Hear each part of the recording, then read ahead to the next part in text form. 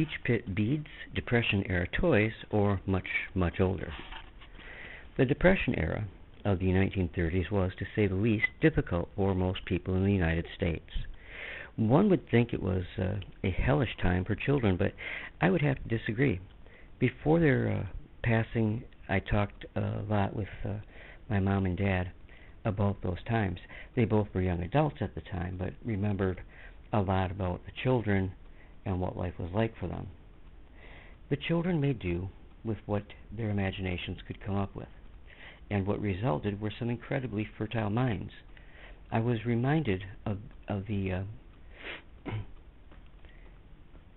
memories they shared when I was recently doing some digging for artifacts and relics. The site was known to have been a small dumping area dug in the early 1930s, so I found their items which dated back as far as the 1860s. In that mishmash of history, I found an abundance of peach pits.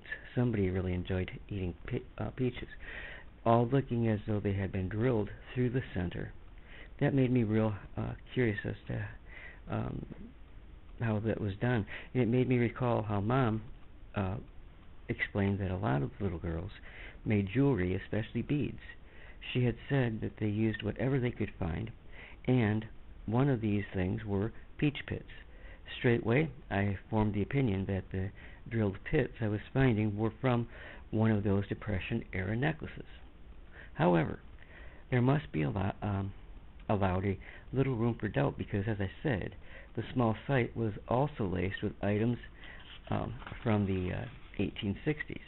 And I began checking to see what else the peach pits may have been used for. To be honest, I didn't find a whole lot about the subject. What I did find may or may not have been common uses. Most people tossed them away after eating the fruit, but some people used them for carving, and the photos I've seen show that they had very good results with their carvings. I've read that some people used them to make a syrup along with sugar and water. Care had to be used in making anything of human consumption from them, as they contain amygdalin, which is a poisonous cyanogenic glycoside, which is again poisonous. So I cling to my original assessment that these were carved out as beads for some pretty little but poor girl, probably in the 1930s. While considering children's playthings of the Depression era, I have one other to tell you about. This again came from my mom's memories. This does not exactly fit with the peach pits, but you may find it interesting also. She recalled that simple dolls were made from clothespins by painting a face on them. In the late spring, early summer, the girls dressed their dolls with a dress made of the flower of the hollyhock. They are surely pretty, but they didn't last very long.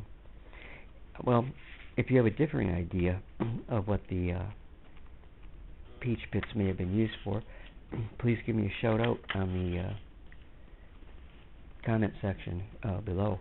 Thanks for stopping by. Have a great evening, and God bless.